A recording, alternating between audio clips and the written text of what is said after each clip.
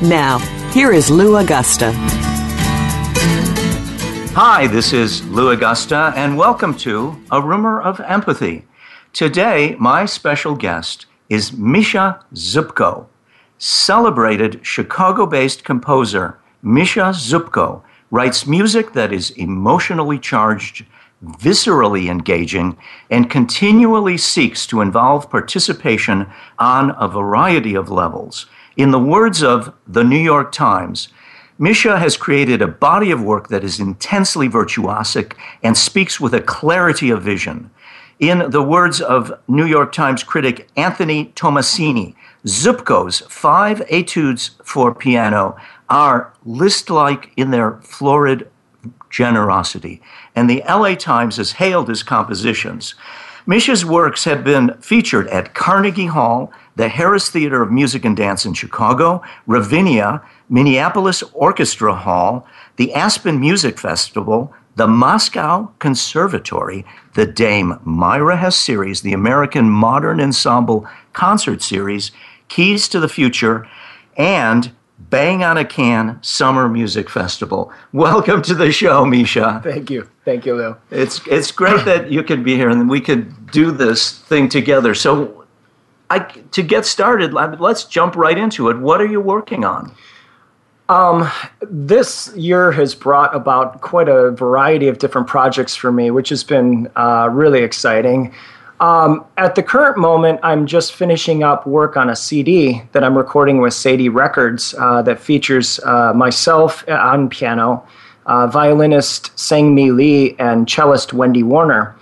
We're doing a collection of my works for various combinations of those instruments, and some of the works I actually wrote for those particular soloists to kind of bring the album together as a concept album. So we've done a lot of the recording for that, and I've done a lot of the writing for that this year. But in addition, right now I'm working on a choral piece that's for the final event of something we call Make Music Chicago, a day-long event that involves the entire Chicago community in music making. And the final event is usually some kind of big, outrageous project. And this year, what we're doing is we're doing a choir piece dedicated to fathers because it coincides with Father's Day. And the piece is going to take place all over the city, where different sections of the choir are going to be dropped at different points in the city and synchronized via an iPhone application that will allow them to all be singing at the same time, but then they will walk towards our Maggie Daley Park and where the piece will ultimately be realized. I mean, you're blowing my mind here. So, two thoughts. First of all, you're infusing the community with a musical event. Exactly. It's an immersion experience. And so that I'm enthusiastic. I'm inspired. I mean, I'm moved. And so tell me about how did this come about? How do you make something like this happen? It's always a strange confluence of things coming together. I've worked pretty extensively with Make Music Chicago in the past, or at least have had some performances at their various venues in years past. I'm also working with a wonderful lady, Genevieve Thiers, who is not only a unimaginably great soprano, but is also an entrepreneur. She developed a company called sittercity.com. So she's, a .com entrepreneur. But say the name again. Genevieve Thiers. And the somethingcity.com? Sittercity.com. So like sitter? Like babysitter. Okay. Yes. Okay. Sittercity.com. Okay. She was actually one of the first websites to offer care to people through the internet. Huh. Well, heavens knows, we all need good daycare for our children. I mean, this is a major challenge. If you have good daycare, then you can try to have a life. Absolutely. Yeah. I'm sure she was thinking about all of her artist colleagues as well when she was developing this. I see. And so, once again, necessity is the mother of invention, Absolutely. Literally in this case. Absolutely, Yeah. yes. And so she's one of the movers and shakers. Right. She directs an opera company called Opera Moda, and Make Music Chicago teamed up with Opera Moda to try to develop this project. Well, I've worked with Make Music Chicago in the past, as I've explained, and I also work with Genevieve. We're together writing a musical based on the Everly Sisters, a couple of famous madams who existed here in Chicago at the turn of the century. So our working relationship obviously was a part of this commission to do this. I as see. well. Now, let me digress. When you say the Everly Sisters were a couple of famous madams here in Chicago, are we talking about, I'm looking for the right euphemism at this point, but are we talking about exchanging money for sex? Yes, we are. I see. And so this would be in the sort of the glory days of, I don't know, I want to say Al Capone, I mean gangster, before that, perhaps. It was before that time, yeah. This was right at the turn of the century. 1901 was when the Everly Sisters made their way to Chicago in a Pullman train. And they basically were looking to change the game of vice. I see. We had a pretty lewd red light district, and a lot of women were being abused through that system. And having been brought up in that system themselves, they were trying to find a way to make it tenable for women. I'm amazed. I mean, because this could have rich comic possibilities, or it could go in a significant and serious direction, which you just indicated, and possibly both. I mean, both have got to be in the space once you bring it up. No, and absolutely, that's the balance that we've been trying to strike. We had a reading at Stage 773 in Chicago on Belmont Avenue that was open to the public, and Genevieve pulled out all the stops in order that it wouldn't just be a reading; it would be almost like a staged reading. And we got a lot of amazing feedback from that session, and I've heard from a number of people, and this is definitely true, that the hardest thing in the world is to get a musical off the ground. You have to go through so many revisions and rewrites, and so we're in that phase now, trying to strike that very important balance between what is a very serious subject matter and has a lot of contemporary relevance, but is also filled with the comedy that is associated with kind of the gangster lives of... Well, it's got possibilities as burlesque. I mean, I think... And in fact, burlesque is a major part of this. We're involving Michelle L'Amour, who is one of the most famous burlesque artists here in Chicago. I mean, this is so rich. I mean, and, we can even make the connection with classic music. A Marriage of Figaro has Count Almaviva chasing Cherubino around the couch, and every time he opens the door, out pops his page, Cherubino, who's like flirting with his wife and with everybody in the picture. And so the comic possibilities are front and center. Oh, no, absolutely. Yeah. And I mean, I think theater has always been about, a reflection of society or a reflection of values of some sort, with serious opera in the early days, it was all about reflecting high morals, and so they would draw from the ancient Greeks and the Roman war heroes and the magnanimous rulers to try to have an esteemed moral virtue to follow in these things. But I mean, a lot of opera and musicals have been really about society and about people and what drives it.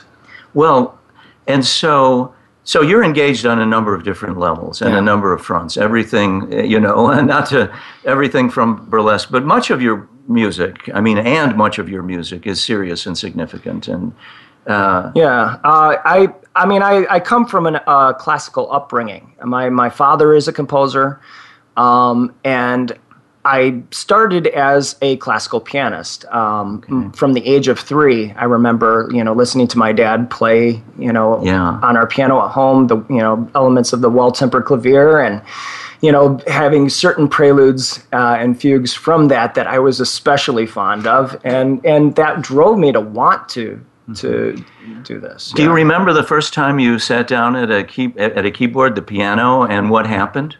No, I don't remember the first time, because that would remember any time. Let me rephrase it. Do you remember having any early recollection? It's funny. With me, memory is a very kind of fleeting and returning type of thing. I sometimes have trouble remembering what I did yesterday, and then the next day it will come back to me as bold as if it was happening in the moment. And the same thing with distant memories too. So I would say my most distant memories are of my piano in my room. It was an old blonde colored upright piano that was against the might have been the south wall of our room. And I could go right from bed to the piano. I could, be in my PJs playing the piano and go right to bed. Yeah. It was something that was always there, that was always present in almost. So you did have talent from an early age. Well, at least I had training and desire. You had engagement with the subject, and some dare call it talent. And I acknowledge memory is overrated. Memory is overrated. It's right experience, but But nevertheless, sometimes it has its uses. Now, I'm wondering, we have queued up a couple of pieces by you, so to give our listeners a sense of what you're by. I wonder if you would be kind enough to introduce the first selection. I want to say Eclipse. Absolutely. Yeah, and then we'll get that played. Sure. Well, Eclipse is actually one of the pieces that I wrote for the CD that's going to be coming out on Sadie Records. And this is a piece for violin and cello. I wrote it for the two beautiful performers that you're going to hear, Wendy Warner and Sang-Mi Lee. And this was performed at the Sadie's annual benefit for their company. And the piece is very literally an eclipse. And it came about, the title and the concept came about through actually my collaboration with these two wonderful performers. So I was writing this piece where I had formulated a way of overlapping the two parts in such a way that you would hear maybe the violin start a line, but the cello then joins and finishes that line. And so there would be a certain segment of the two that would overlap by a certain amount. And my process was to have those parts completely overlap by a certain point in the piece. And the violinist said to me one day, she's like, "Oh my gosh, that's just like an eclipse." And it dawned on me, oh my God, this is exactly the kind of sentiment that I was trying to reach too. This, this kind of awe-inspired night sky where you're witnessing a cosmic event that only comes along once every so often. Okay, so it's a rare coincidence of cello and violin. And I'm going to, cue up and play the piece.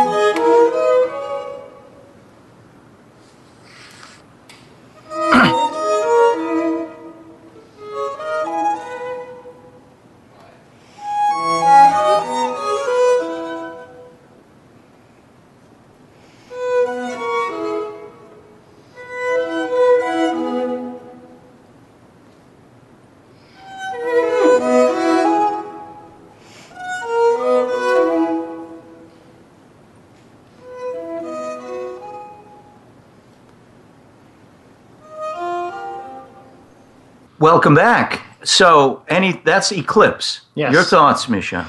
Well, this is a piece that is actually written as part of a series of pieces that I mentioned that I'm writing for the soloists that all have to do with cosmic phenomena. So I'm really exploring ideas of process, of these kind of slowly moving processes. And in this case, it was, a slowly moving process toward the alignment of the cello and the violin. And in other pieces, I explore other processes. I see. So hold that thought. We're going to go to a break, and we'll continue talking about Eclipse and your other compositions when we come back. My special guest today is Mischa Zupko, musician, teacher, composer. We'll be right back.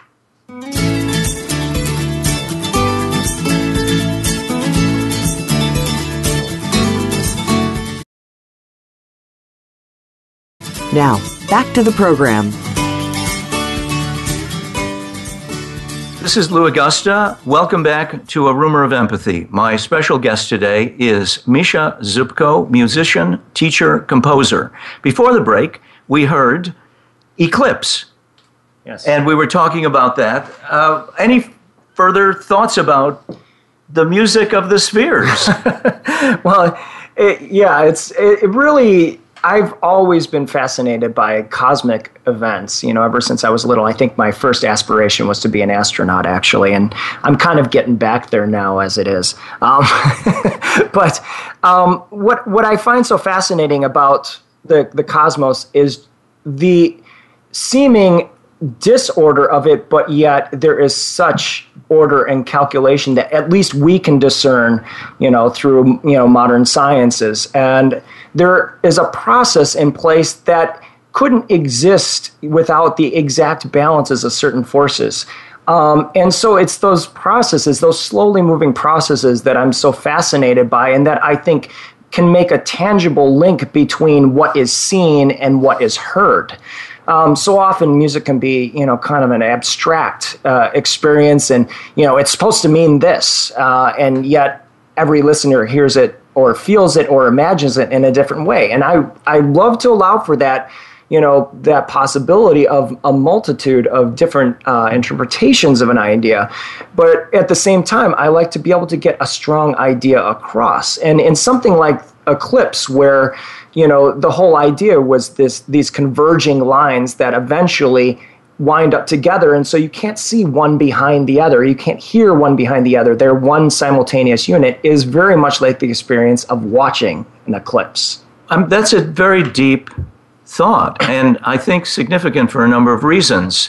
The early astronomers, Kepler, right? Right. He's figuring out that the Earth goes around the sun not as a circle, but as an ellipse. He was a mathematician, right. And he had big data, actually, collected by his teacher, Tycho Brahe, there in the observatory in Czechoslovakia, or wherever, Prague, I think it was. He was committed. It was imaginary, right? That each planet has its own, if not melody, at least its own set of musical signatures, I would want to say. Right. And so you're running with the ball here as a metaphor. And but here's the point. Maybe here's the point from the point of view of mathematics and music. I've heard. I love music. I'm an avid listener. I'm not a musician, but I have heard that mathematicians tend to be good at music. Musicians often tend to be good at mathematics if they're interested in the subject. Right. And this kind of points to what's going on there. Yeah. Say more about that if you can. Well, I definitely have a proclivity towards mathematics and the sciences. Yeah. Those were among my stronger areas growing up. I cannot claim to have any, wondrous mathematical abilities at this point in my life, just simply because I'm about 25 years away from algebra. May I express my sympathies or delight at this thought. Congratulations, survived algebra. That's right. Yeah. Well, no, and I did, I went through like calculus too in college, and I always enjoyed the perfection of mathematics in a way. And in fact, it's not high-level math, but I am using mathematics in the creation of these pieces. I'm actually plotting them out on Excel charts. And so oftentimes what I do is once I get the idea down, maybe the first phrase, the first musical phrase, I start to analyze that musical phrase in terms of how many beats is there music playing? How many beats are rest? I may look at how many notes within a group. And then I basically plot all of those in an Excel chart, and I start to manipulate those, using certain additive and subtractive processes, which allow me, but it's not just a random act of additive and subtractive processes. It's actually formulated so that I come out with a certain result at a certain time. So, I'm figuring all of this stuff in time. Yeah, I'm fascinated because we get some insight here into how you work, into the creative process. Right. And from the point of view of the history of music, which I know, a little bit about, full disclosure, I'm an avid amateur, right? And it does sound a bit like what Arnold Schoenberg was doing with the 12-tone method. And I wonder, that itself. So is it? Is it some variation? What's going on there? Well, with the 12-tone method, what Schoenberg was really seeking to do is to eradicate any sense of a tonal center, meaning, we shouldn't recognize any pitch as more important than another pitch. Now, what that means to the average listener is you don't hear things in keys. There is not the key of C major. There is not the key of G minor. Yeah. And so it's a challenge to it can be very challenging. It can be a great challenge, but as history has taught us, every innovation has been a challenge. Yeah. Look, Monteverdi was a challenge to the people in his time.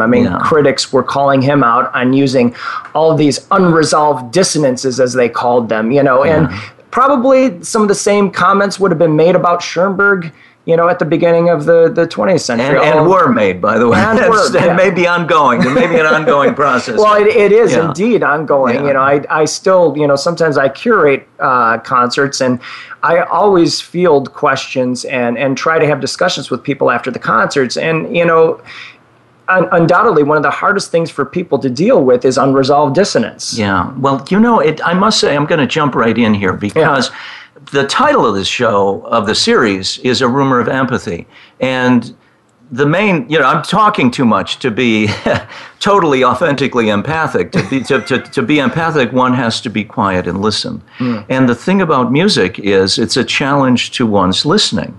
So we're doing great with Monteverdi. He's got traction and got validated along with Beethoven, Mozart, Haydn, Mozart, Beethoven, and Brahms. Those guys, they're kind of enormous contributions. And even so, there can be challenges to a listening here with some of the newer, quote unquote, modern music, to use that phrase. It's a challenge to our listening, and maybe we should engage the challenge and stretch our listening and inform our humanity at that level. Well, I've often had this conversation with, lots of colleagues, about, what is it that a new piece of music that may be bristly or may be difficult on a first listen is such a repulsion for new audiences? Why does that close the door on the experience? And, the result that we've all, or at least the idea that we've all come to is that music is such a visceral art form. We receive it and we react to it immediately. And you know what? If there's a 15-minute piece happening in a concert hall, you're probably not going to feel obliged to leave in the middle of it. You may want to, but it's going to be, hard to do that. And so you're kind of stuck with that experience for 15 minutes, or it could be longer. And that can feel very, like being put out to a certain extent. But what I discovered in my teaching days at Indiana University when I was a graduate assistant there, I had this class of composer minors. Not minors, they were actually electives. And we would teach some of them. That means a lesser subject, not somebody under 18, right? Right. No. It basically means they're doing it as an elective. They're not doing it to major in it. Yeah. But part of that class was you would teach the students individually, give them private lessons in composition, so they'd work on their compositions. the other part of this is we would come together as a class and we would, listen to music of the past 100 years and, even music as recent as the past year. And we would, try to put some framework around all of it. Well, in the individual lessons, I had a young man come to me and he told me, first thing, I really want to write music, but I don't want to write new music. And I said, that's going to be very difficult because if you write it today, it's going to be new. And by definition, of course. And he said, well, of course, but you know what I mean, and so we all know what somebody means when there's a rejection of the new in terms of music. And it got me to thinking, and I asked him a question. I said, well, what do you listen to music for? What purpose does it serve? And he gave me a number of different reasons. Well, it can be motivational. It can, it can help me to stay awake when I'm studying. It can help calm me down at night. So there were all these. And it can inspire me. And it can inspire. If I'm working out, I want something with an upbeat as opposed to a Gregorian chant, which I love. Right. And yet they kind of relaxes me. So what I realized was the undergirding principle of all of this is people need context for a listening experience. So what I did with my class, which was an interesting experience, I played them a couple of clips from famous movies. Altered States was one of them, the movie from the 80s with William Hurt, and then Space Odyssey 2001, the Stanley Kubrick icon. And I played 2-minute fragments of each one of those, and they obviously had musical score underneath both of them that were pretty wild and modern, and the students were so engaged with the process of talking about how the music supported these visions of William Hurt as he was experiencing a high on peyote mushrooms, or the flight into deep space that was supposed to simulate almost like time travel in Space Odyssey 2001, and it was supported by a score that just had like these screechy violins, and they all commented on how apropos this music was for those particular scenes. Well, then I proceeded to play them 2 excerpts of music unrelated to film. And I got the usual comments. Oh, this is so dissonant. Oh, it's so horrible. I can't listen to this. And the revelation was that those 2 musical clips were the exact same clips that I had played with the videos. Ding, ding, ding. Yeah. I mean, that's an insight and practically a breakthrough. Right. Yeah, it goes so directly to our emotionality and to our feelings and affects. And if we have an emotional or cinematic or visual context for a music, then we feel comfortable. But if we don't, we feel uncomfortable. If music is played just in the abstract, just for the pleasure of listening, then we either need a context that has to do with our memory of some fond thing that happened or or we need to have some other type of reference for it. So create the context for our next musical excerpt, your composition, Pilates. Sure. Well, this was an orchestral piece that I wrote for Chicago Camerata, which is a chamber orchestra that operates here in Chicago, obviously. And they were doing a European tour back in 2012, and the director approached me and said, we'd like to commission a piece. And so, that was an exciting venture, and I knew I was going to be going on the tour with them. So I fortunately secured a residency in Lucerne, Switzerland the year before. And so this gave me a perfect opportunity to work for 3 weeks without any interruptions in the midst of some of the most beautiful landscape you can imagine. So of course, the immediate surroundings were going to influence the direction that this piece was going to take. And, a chamber orchestra usually doesn't perform a whole lot of modern works. Now, I can't say that unequivocally, but oftentimes they're relegated to music that was written from, the high classical period, which is, the end of the 18th century and before. Mm-hmm. And so, the idea of throwing a completely avant-garde work at them was not something that I wanted to necessarily explore. And so I wanted to explore something of a more romantic notion. Mm-hmm. And so what I did is I literally took Mount Pilatus, which is kind of the central landscape of Lucerne.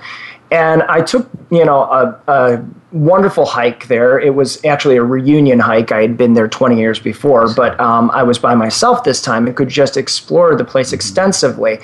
And I wanted to translate the feelings that, came very naturally just from, the awe of traveling around this mountain. But I also took some of the legends and myths around this that had to do with dragons and actually Pontius Pilate rising from the lake in Lucerne. There shall be dragons. So with that, so you were inspired.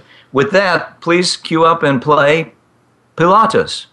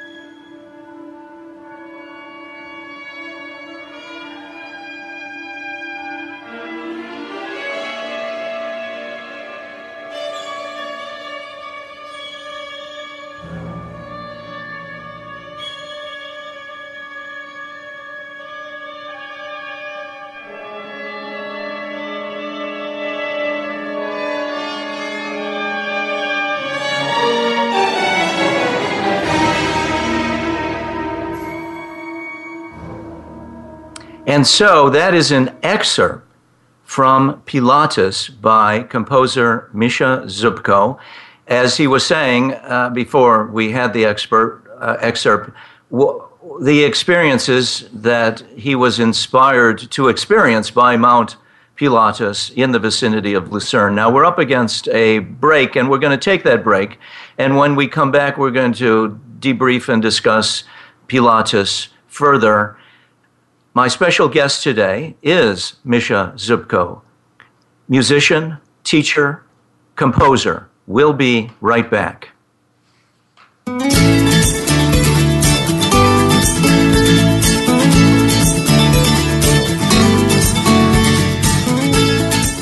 Lou Augusta is one of the premier educators and empathy consultants in action in the community today. As the author of 3 books on empathy and a PhD from the University of Chicago Philosophy Department on Empathy and Interpretation, Lou provides 3 services: empathy consulting and education, in which he coaches individuals and organizations on how to expand the results they are getting in their life, business, or organization by expanding their empathy; individual psychotherapy services to help with recovery from trauma or other confronting personal issues, where Lou's commitment is to provide a gracious and generous listening, as providing access to shifting out of resignation into engagement, action, and accomplishment, and delivering the empathy training seminar and workshop for groups, where the participants get access to the deep infrastructure of empathy. For further details, see Lou on the web at louaugusta.com. That is spelled L-O-U-A-G-O-S-T-A. Or phone 773-203-0269. Again, louaugusta.com or phone 773-203-0269.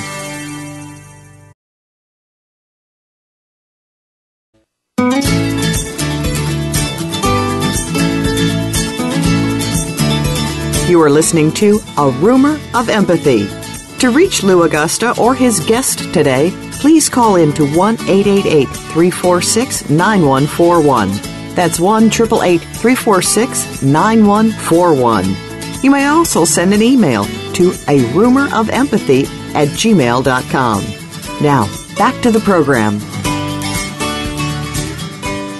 This is Lou Augusta. Welcome back to A Rumor of Empathy. My special guest today is Mischa Zupko, musician, teacher, composer. Before the break, we heard an excerpt from Mischa's composition, Pilatus.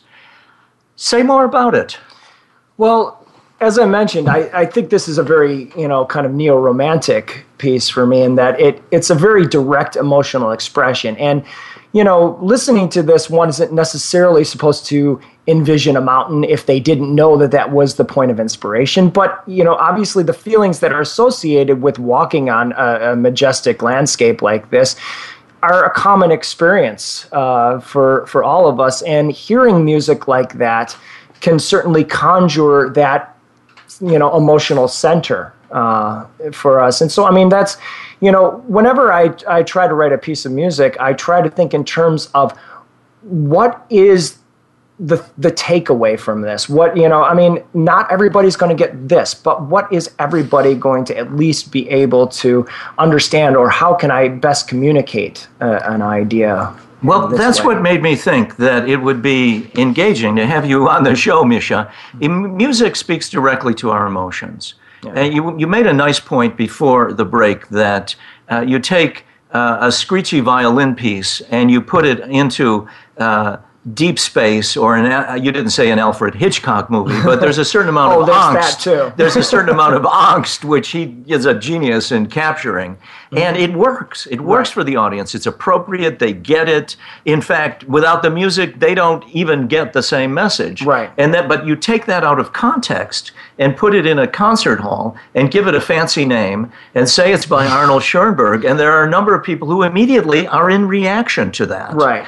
And so, the challenge here is to stretch our comfort zone just a bit and thereby take our listening up a level or two. Well, I think that's exactly it, because I think ultimately most people's associations with music is that music is supposed to make them feel better in some way. Okay. It can be a panacea for a lot of things, and there's nothing wrong with that. It certainly does. I know a number of times I have gone to certain pieces of music to make myself feel better. But music expresses so much more. It expresses all sides of a person. It expresses the creative potential of a human being. It expresses values and ideas of our time.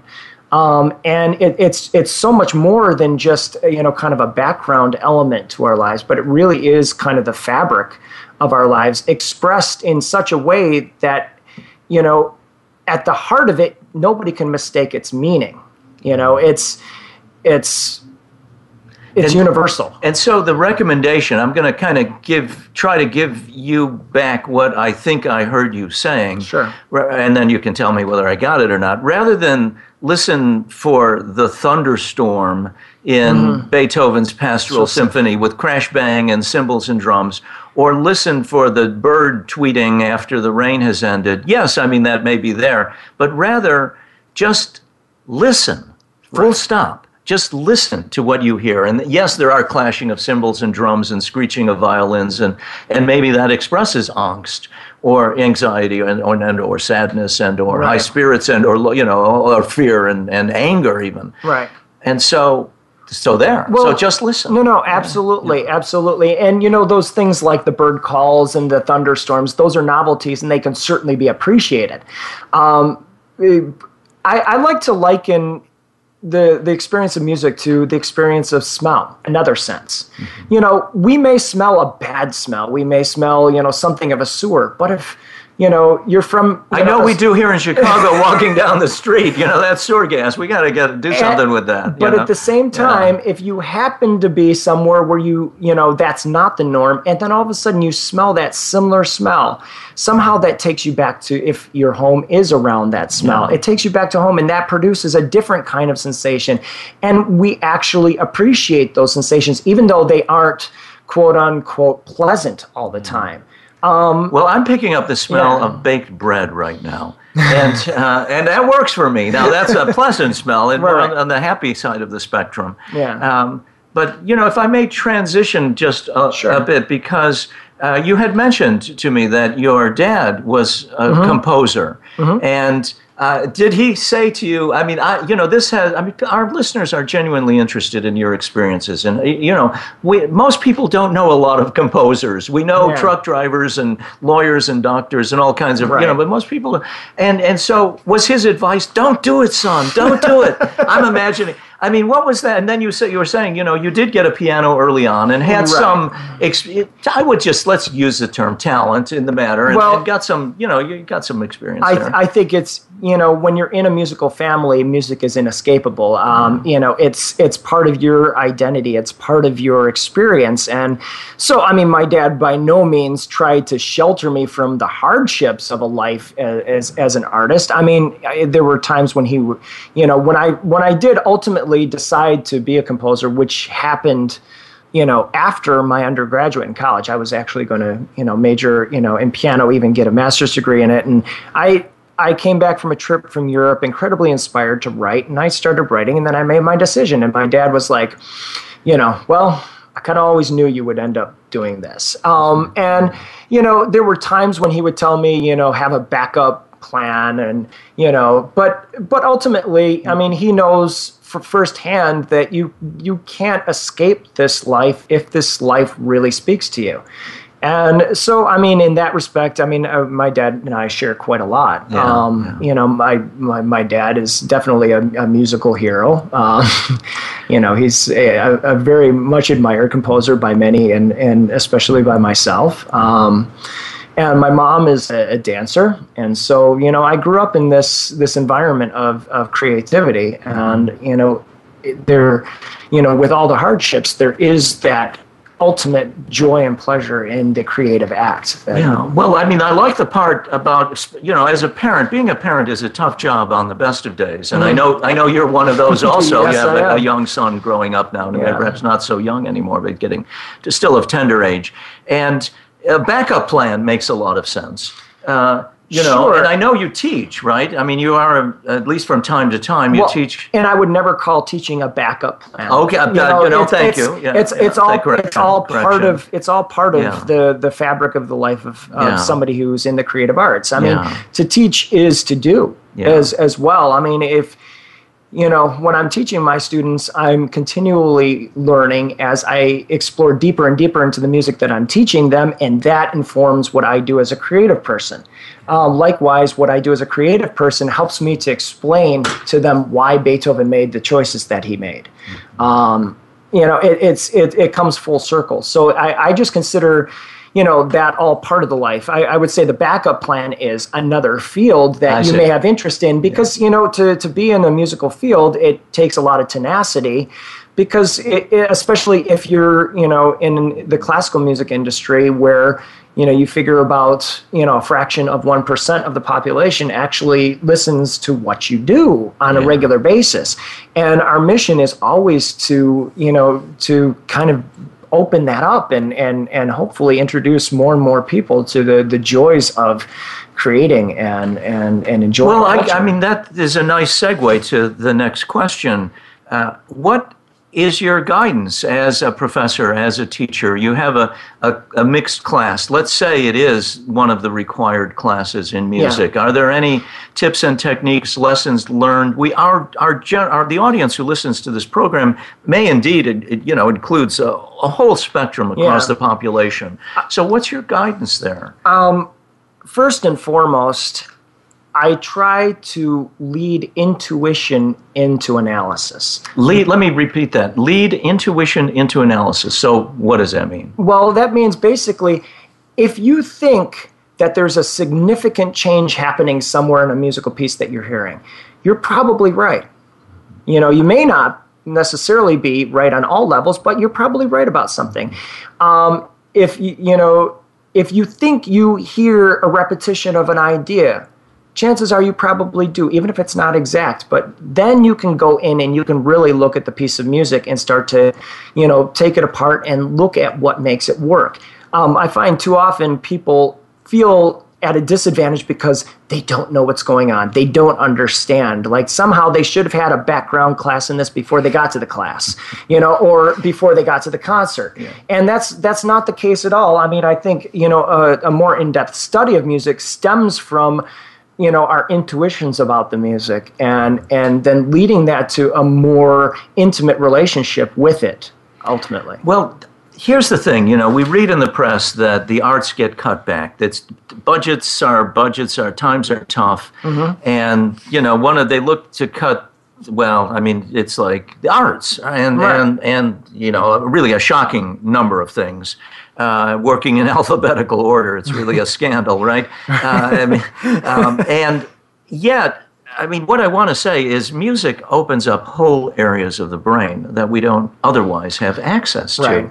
And I don't know if that you have the magic answer or silver bullet here, but how do we make that case to the funding authorities? I mean, any thoughts on that? Let's brainstorm here. Yeah, well, I think that would, take a lot longer than what we have here because, we certainly have continued to brainstorm this. There's studies being done at Northwestern in the neuroscience department showing the benefits of listening to and actively participating in music and what that does for the brain over time. And they've shown significant results that anybody who's involved in music regularly their mind ages better. That they're more facile, they're quicker, they're able to hear and understand more readily what other people are saying, and it's certainly been shown, too, that to a certain extent this has an impact on a child's ability to learn as well. And it hits certain language centers that, excite certain neural centers that open up learning possibilities. So I think the key to making this all relevant to the funding sources that be, though, is having a platform where scientists and musicians are really collaborating and doing presentations that are dynamic, that are emotional, and not just fact presenting. Well, I know when I was a kid coming up, and I won't say how long ago that's been, we would sing every day. Yeah. And I'm not saying the quality of the music, but there was singing every week and some singing every day. Yeah. And this is so bad. Look at how smart I got. No. The point is we're coming up on the end of the hour here, and there's like so many things and so many areas to explore. But if we're educating not merely for performing a task, but for solving problems which we haven't necessarily defined. Right. What then? Right. Well, ultimately, the performance and the creation of music involves a kind of thinking where you don't have a ready-made solution. You have to find solutions. As a composer, that's all I do is I find solutions to problems and undefined problems. I have to define those problems myself. And I think everybody in the creative and performing arts has to do that to a certain extent. And that kind of critical thinking is really what drives nations, drives civilizations, what makes us become better. On that point, Mischa, I have to thank you for your participation, a really engaging conversation. My special guest today has been Mischa Zupko, musician, teacher, composer. Next week, we have an engaging show lined up. My special guests will be Doctors Jesse Viner and Dale Monroe Cook, who are in action, counseling, guiding emerging adults in their Yellow Brick program, not to be missed by parents. We'll see you next week.